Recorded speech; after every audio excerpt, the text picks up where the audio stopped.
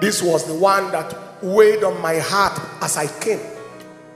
Every door of the grave, the door of death, either for you, your brother, your sister, your family, the door of death and destruction in Nigeria, whether it is in Benue State or in Plateau State or in Taraba State or in Kaduna State,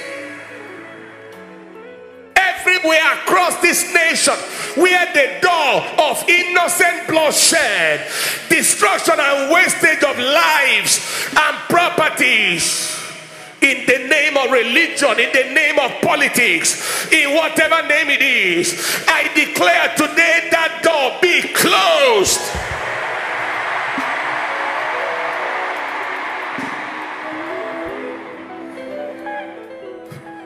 Nigeria shall not be the venue for innocent bloodshed. It shall not be the venue for Holocaust. It shall not be the venue for ethnic cleansing.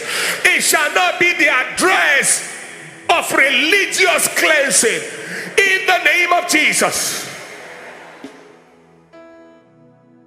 Peace over Cameroon and every part of the world today that is experiencing crisis. Lift up your hands high. Be upstand.